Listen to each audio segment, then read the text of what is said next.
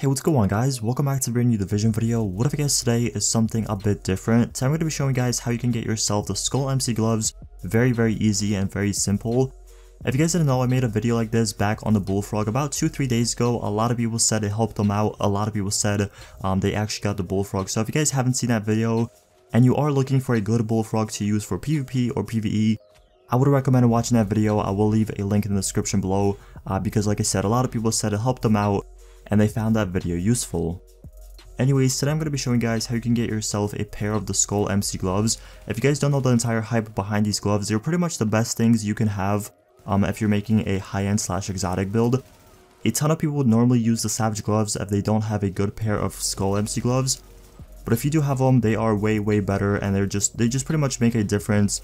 So as I said, if you are looking for them, this video is for you. So I actually got in the past 5 or 6 days about 6 or 7 different drops of the Skull MC gloves.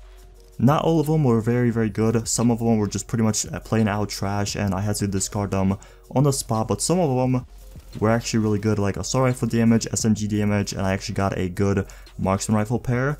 So what I've been doing actually is a little bit different than what I did to the Bullfrog. For the Skull MC gloves, you guys want to focus on 2 main things to pretty much farm for and repeat with your friends or by yourself.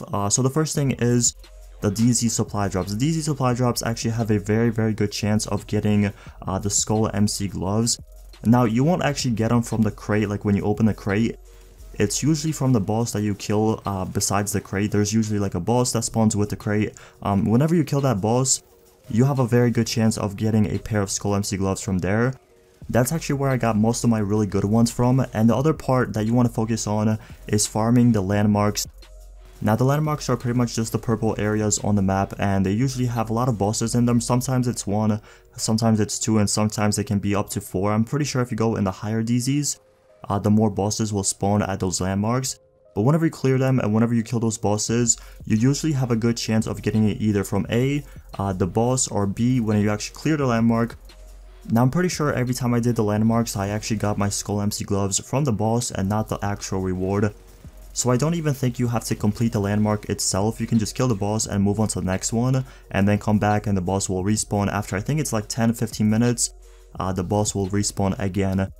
So like I said, the DZ supply drops kill the boss around there, and the landmarks in the higher DZs. You want to be in the higher DZs. I found the best luck to work in the DZ5, DZ6, DZ7 landmarks.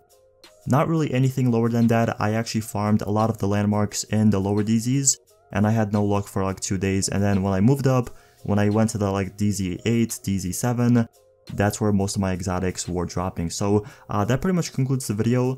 Let me know in the comment section below if this video helps you guys out and if you get a pair of these gloves for your build.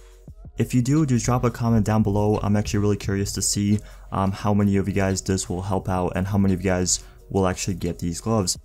But like I said, that pretty much concludes the video. Thank you guys so much for watching. Don't forget to leave a like, subscribe for more videos, and I'll see you guys in the next one.